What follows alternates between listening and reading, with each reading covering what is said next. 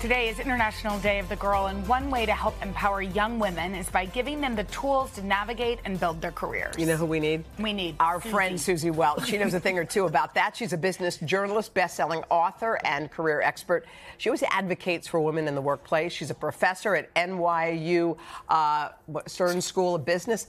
Suzy, it's so good to see you. Why don't we talk about a hot topic that's been out there? Vanna White was clearly underpaid for many, many years. She had a deal. It wasn't great. It was kind of exposed after Pat Sajak. So what went wrong there? Well, I mean, this is 18 years before going in and asking for a raise, especially when it was clear to her entire universe that she was indispensable. So I think what went wrong here was just this, maybe she just trusted the system too much. I can't get inside her head. But it is a great warning that nobody should wait 18 years before they go in and have a very candid conversation with their organization about, you know, what's my worth here? Am I being paid what I should be paid? And have that 18 years. Don't even wait 18 months. And by the way, she may have had that conversation. She just may have heard no. You know, I mean, it's hard. You think? I mean, I think that they only say no when you're not indispensable, and she was fully indispensable. I know. So, but imagine, you know, somebody sitting at home. They're like, I want to go talk to my boss.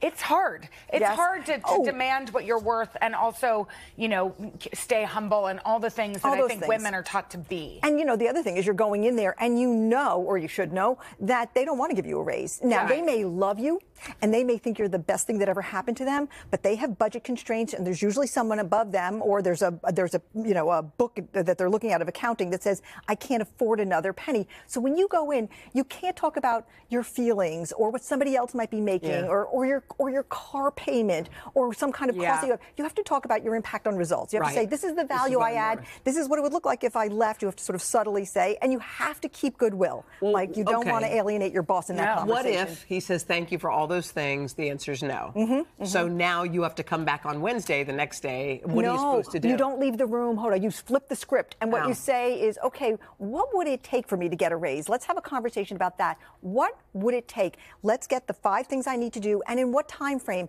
and then I'll check back in with you at that time frame. Get an action plan.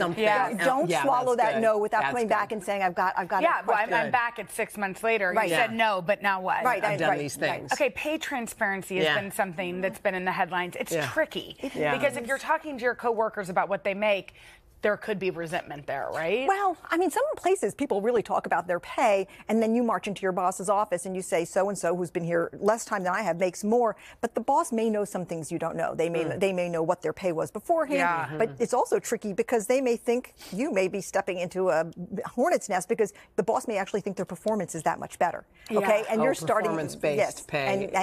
So if you're doing the exact same work and you're making a wage and you're not making, then you have to have that conversation. That's for sure.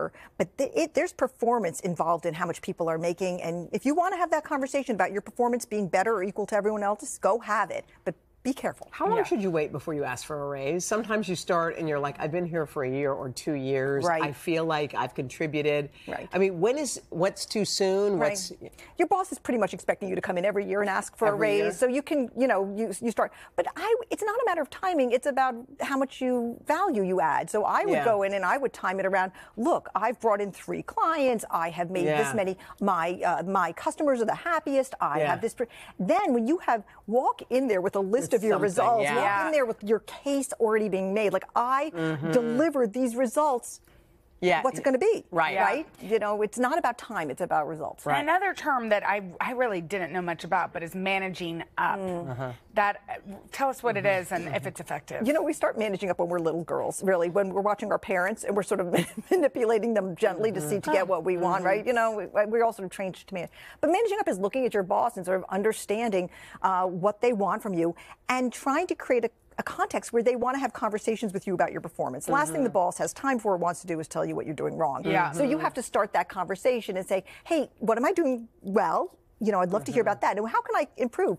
Big smile, making it pleasant for you to tell me so that you'll tell me more. And so managing up is having those conversations and sort of looking where your career could go. What's the next step? Because no one is going to do that for you but you. No one. All right, and just finally, some people are just feeling in a rut. They're unmotivated. They're in a career. They may like the career, but it's just they're hitting that spot. So what are some things you can do if you're in that moment? You know, I hear this all the time at business school, because a lot of students are in business school because they're sort of saying, I would like to pivot. Transition. And, you know, and many of us, because the economy is changing and because we change as people, we want to pivot. We want to say, we have a lot of alternative views of ourselves. What could I be? We all have this dream of a life. And so you hit this rut, and that is the time to do the hard work to stop and try to figure out who you are standing still. A lot of us don't know, who am I standing still? And when you figure that out, and that's a lot of... What does that mean? Yeah. Okay, so it means, who am I when I'm not busy? Who am I when I'm not running? Who am I when I'm not doing the next thing on my to-do list? What are my true values? What do I want my life to look like?